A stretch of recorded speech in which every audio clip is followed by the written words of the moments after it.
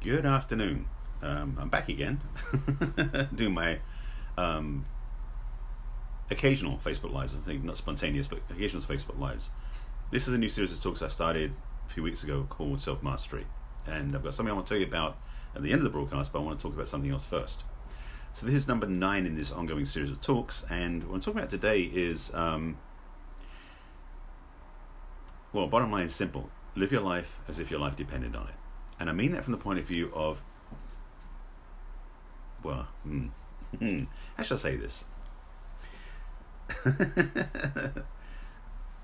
Well, the title does say it all, but really what I'm talking about here is the temptation to feel that you're not in control. The temptation to feel that it's up to some other people. The temptation to feel that, frankly, you don't have any power. That's the belief that maybe not you, but somebody you know is carrying. And I have, by the way, I have an invitation at the end of this, so stay tuned for that. I want to tell you about something in a minute. But here's the thing. With what's happening in the world right now, especially what's happening in the world right now, with everything being locked down, locked up, shit, whatever they call that, as my friend of mine put it, which one's up or down? Contained and,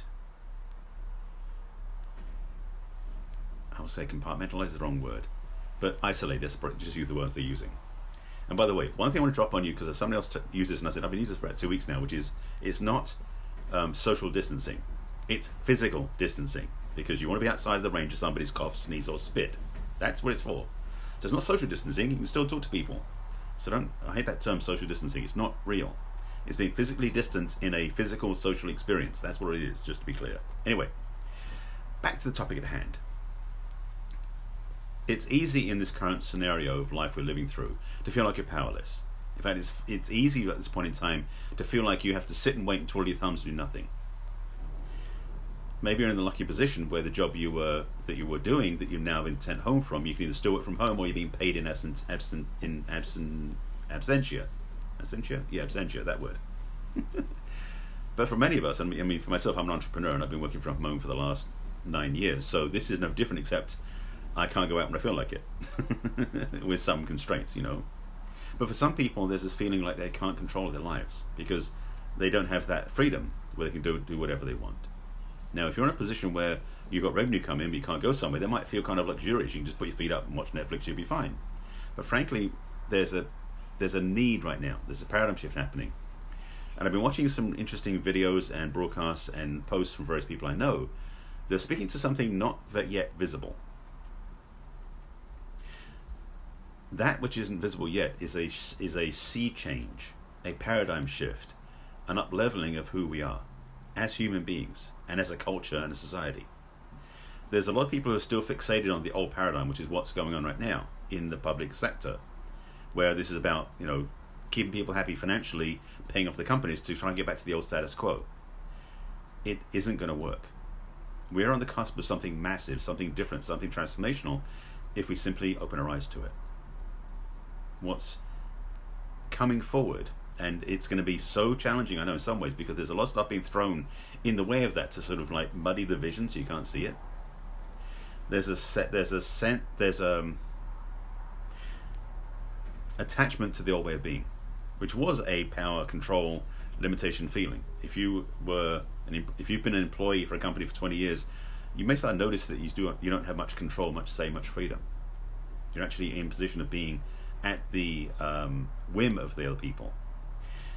And I've been talking for quite a while in my other series of talks, my other 1,000 talks, and I can tell you about that later on as well, about the codependency trap. Now, codependency is something to talk about in the area of relationship, romantic relationship, but codependency is actually a behavioral issue people have in their work lives just as badly as they do in their relationships. Codependency, to speak to that nut in particular, is a position we put ourselves in where we think that somebody else is going to be our savior, whether it's our employer, the government, the police, our partner. Any one of those will not save you. None of them will, in fact. The only one who can save you is the one looking in the mirror. That's you. Hint, hint. And the thing is, we fall into this trap of thinking that somebody else is going to make our life perfect. It's kind of like the old idea of, like, you know, when my ship comes in, is the old quote from many, many years ago. That was kind of the paradigm where, you know, it'll be great when this thing happens.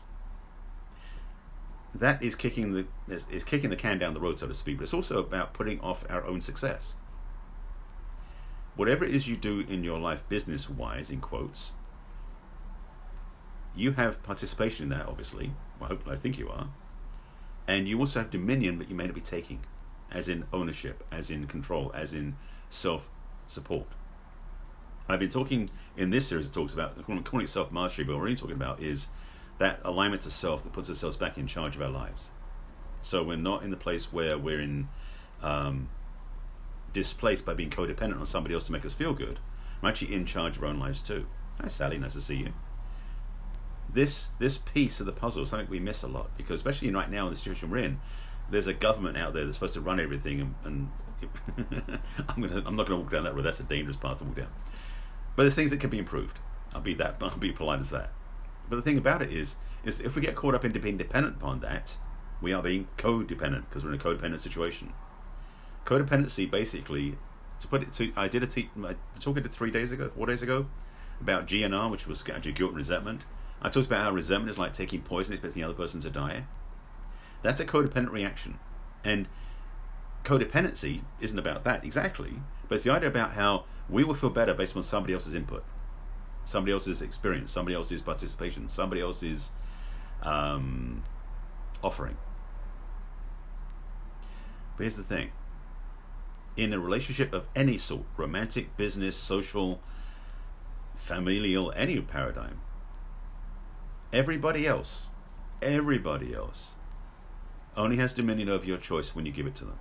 Only has dominion over your choice when you give it to them. The thing is, though, we've been trained by our society or by our families or by our partners to be in that position where we let them have control of our feelings. And that sucks when you don't have control of your own feelings. Let me tell you, I've been through that. It's not fun. That's why I've been so passionate in the last few weeks of these talks about how to take ownership and really be in charge of your own life. Self-mastery is not some fancy highfalutin term. It's really the nuts and bolts of how to have emotional maturity and mental clarity about who you are and whose you are. How you stand in your own truth, your own life. And the temptation, because it's so easy to be tempted, to be lazy, letting somebody else run the show, to call the shots, to do everything they're doing. Whether it's romantic relationship, business relationship, any relationship. And it's a trap. Because you, as an individual, same as I as an individual, have freedom of choice until we give it up. So when I'm saying live your life as if your life depended upon it, I mean take dominion over your life. Take charge of your life. Take control back to live the life the way you want to. I've been talking about this for a while. I've been talking about how I'm shifting my coaching and everything else. But what I'm really talking about now, more than else, is how do you learn how to take charge of yourself? So what I decided to do, because I actually had 2 conversations this weekend to help me clarify that, what I decided to do was actually create something. I'm calling it the Self-Mastery Revolution. Sounds fancy, doesn't it? But what it is, it's a revolution of how you look at your own life. It's a revolution of how you actually take care of yourself. It's a revolution of how you support yourself. And it's a revolution of how you live your life going forward. What I decided to do is make this easy. This is a no-brainer. What I've created is an online membership group. Yes, it's a small fee to get in.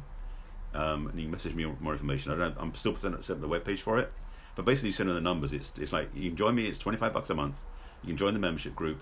And I'll be posting a lot of stuff in that group and doing a lot of specific things there that you won't see anywhere else. If you want to join for the year, it's not, I think it's going to be $250, $249, something like that. So you save $50. But you can join me, and it's going to be a month-to-month ongoing support system. It'll be through Facebook, but it's going to be a private group. If you join, you can be a member and you can participate that way.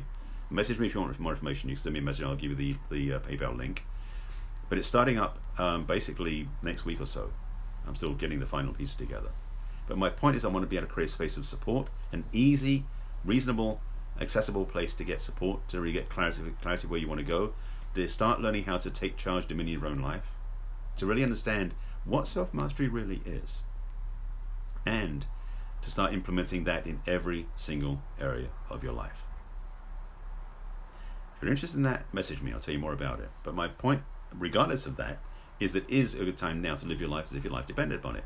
This scenario we're in right now will end, for most of the people in this country, probably sometime late May, early June, I'm guessing. I don't know. I'm not a doctor. I can't tell you exactly how it's going to be.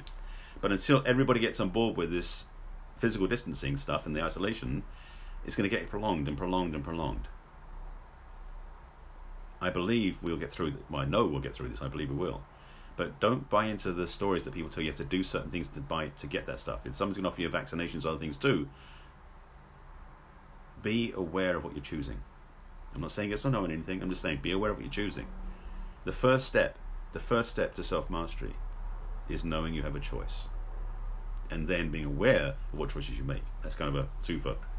Be aware of what choices you make, and then being clear you have a choice. Because you can change your mind. You can choose something different. So again, if you join my new offering, my ongoing monthly membership group called Self Mastery Revolution, say it's $25 a month, you can join me, or $250 for the year, $249, excuse me, to be accurate. You'll get a lot of support on this journey. So if you've been looking for some sort of guidance, support for this is your invitation. I hope this makes sense to you as well, that you're looking at how you can take charge and really own your life in a way that's powerful, because it's time. This is the best time, actually. You've got time. If you're not working right now and you're not sure what to do, this can be an easy way to get support that'll help you get clarity and direction of where you want to go. And I may throw in some help about clarity of focus and purpose too, because that's a lot of people's questions right now as well. So that's my rant for the evening, for the weekend. Hope it's made some sense to you and you've got some questions. If you have any questions, please message me or put them below in the comments. Send me a message if you want to get into that new membership group. It's a low bar entry fee, intentionally to make it easy for you to get in. And we'll get started soon. I thank you for watching as always. I appreciate you finding out more about my work. Oh, I forgot to tell you, I said earlier, this is my new series of talks. This is number 9 in a series of talks. I have a YouTube channel, just to let you know ahead of time. I did a previous series of talks that were 1,000 talks over 3 years, called Messages from the Masculine. That playlist and this playlist, because this is also a playlist I'm launching now as well on YouTube, is all under my name on YouTube. So if you go to youtube.com/user/Barry Selby, you can subscribe to my channel and you can find both playlists there, Messages from the Masculine and Self-Mastery. So I invite you to check those out. Hi Danielle, nice to see you in my broadcast. This is something new that's coming out. It's what's coming through me, because Spirit's been guiding me over this the last couple of months, so I'm shifting more into this direction. Still teaching about love and relationships, but secondarily to learning how to love yourself first. That's my passion, so this is what I'm doing now more and more. Again, if you want to join my new monthly membership course, it's only $25 a month or $250 for the year. It's a low entry fee. It's an easy get, and it'll help you get where you want to go. And I'm guaranteeing that you'll get the support and camaraderie and clarity in that group too. So thank you for watching. Thanks for the love, Danielle, and I'll see you again some other time soon. Danielle, watch from the beginning, please. I invite you to. I'm signing off now. That's about it. I thank you for watching. I'll see you again at some point soon. And it's a Sunday afternoon. I do invite you, as always, enjoy the weekend. Although if you're not working, maybe like it's a 7-day weekend. I don't know. But I do appreciate you being here. And as always, please, take care of yourself. I'll see you again soon.